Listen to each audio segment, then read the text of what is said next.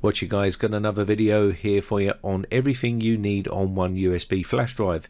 You can set up your USB flash drive with all of the software you use on a regular basis. So if you want to scan for malware with Kaspersky, you can have that on your USB flash drive, whether it will be backing up data, removing passwords, whether it will be just about anything you want to do with that USB flash drive. As a PC repair tech, you can keep all of your software on one USB drive, and it's really useful to do. Now you can use Sardu multi-boot USB and DVD creator. This will allow you to create a bootable USB flash drive with loads of different types of software, whether it be WinPE or anything like that.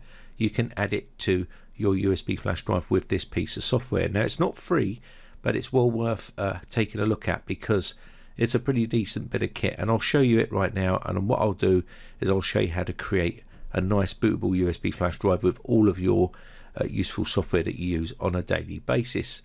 Now you're going to need to get yourself a USB flash drive, a pretty decent one. Try and get a 32 gig or a 64 gig and plug that into your computer. You can see I've got mine plugged in here, and I've already named the drive Sardu. So what we're going to do here is open up the folder.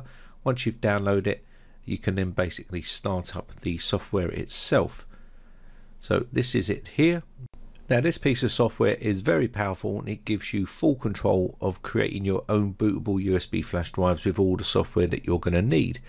So let's take a look at how we can do it. So you want to click on this bit here, and this will search for the USB flash drive you've got plugged in. You can see it's now recognized that, and it tells me that whether you're running NTFS or whether you're running FAT32, and you can then go ahead and click OK here. Now you can enable NTFS in the menu system up here by going to this area, enable NTFS support, and click OK, or you can just build a FAT32 drive. It's entirely up to you which you want to do. Okay, so you should now see the drive has been recognized, and it's down the bottom here, and it gives you all the information. So what we can do now is go to the sections on the left hand side here. This is your antivirus section, so you can add in as many of these as you like. So I'm just going to add in a few here just to show you. You can download them directly from here, and it will put them straight into the folder on the desktop here. This is where I've got my folder based, but you can select any of these. So I'm going to go for Kaspersky Rescue Disk here. When you select it, it'll say, do you want to download Kaspersky Rescue Disk? And you can click yes, and it will then take you to the download page, which is this big green arrow here. You should see it listed here. There's a bunch of them I've already done, which is Dr. Webb's Live CD, and also we've got one of them here. So let me just remove one of these. If you want to remove them from the download list here, all you need to do is highlight them and delete, and it will remove them from the download list. You can either hit that delete or hit the little recycle bin at the end there. So I've got these two ready to come down. You can see the size of them. I haven't started it yet, but if I do click on the start here, which I'll do in a second when I've got all of these selected, we'll go ahead and download them. So let me go ahead and find something else here that we can use. So I'm just looking through the list, and I think I'm just going to do maybe a Cronus anti-malware or something like that. That might be a useful one to have on there. So you can see one here. So I'll probably do this one as well, and just say yes, and you'll see the green download button there. Then they're not coming down just yet, but when I go there, I'll be able to start this off and start downloading them. So you can see I can do up to 5 here with this account, and when I hit this start button here, these 3 items will start to download. This will be Dr. Webb's Live CD coming down. It'll also be Kaspersky Rescue Disk 10 coming down, and a Cronus anti-malware coming down as well. And you can see them downloading right there. So that does take a bit of time, and you can select out what you want to do there. So it's quite nice to have these downloading. Now while they're downloading, you can go ahead and start selecting other things for your bootable USB flash drive. So you can make a utility one, you can make an antivirus one, or you can make a complete mixed version with antivirus, utilities, Linux, Windows, WinPE, all that sort of stuff. You can add them all to the list depending on the size of your drive, will determine how many items you can add to it, but you should be able to add quite a few. Now this is a 64 gigabyte USB flash drive, so you can add a bunch of stuff here, and all I need to do is let these download, and we can then move on to some other things that we want to download and select for our build. Now once you've got all your ISOs downloaded, you can put the tick in them here and you can test the ISO that you've downloaded here. So let me just highlight this and click open, and you'll see it open up, and this will show you exactly what it's going to look like when it boots up here. So it is working correctly, so we know that's good.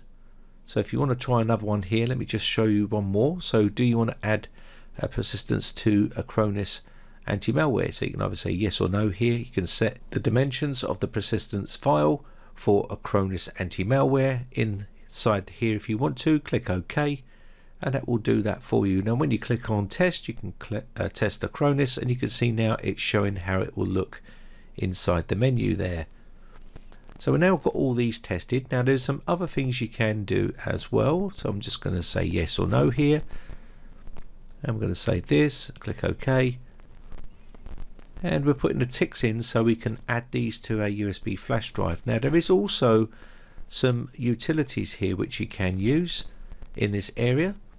So you can see there's Linux here, Windows, all sorts of good stuff. So you can see IOMI Backupper, and I've got some other bits here. You've got some Linux stuff here. Also we've got Win 7 PE, Windows 10 PE, we've got Hirons, got a bunch of good software here, lists and lists of them, so you can go through here and have a good look at what you want to add. Now once you've got these all downloaded and added, so now that we have all our items selected, they should be blue ticked like that, and also we've got them downloaded, we can now click on create Sardu bootable USB flash drive. It will then go ahead and start extracting all the information and putting it onto a USB flash drive.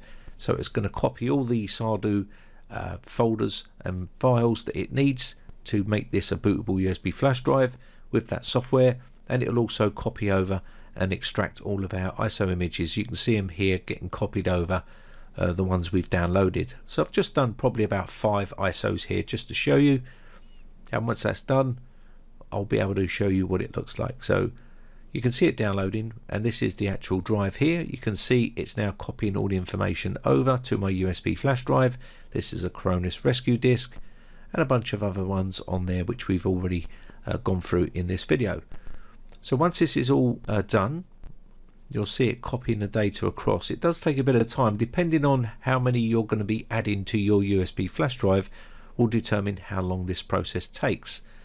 So you can also at a later date add more to your drive. So if you want to add more ISOs to your drive at a later date, you can do that quite easily with this software. All you need to do is go in and remove the ticks from the previous ones that you've copied across, and put ticks in new ones and download those ISOs and copy them across. It's that simple. So we'll speed this process up here so you don't have to wait, but you can see here it's just extracting the archive, which is the Kaspersky rescue disk. It's working on that at the moment, and once it's extracted all the contents there, it will put those onto the USB flash drive for us. It's now doing a bunch of other ones here, and once that's complete you will get a message popping up saying it's now completed.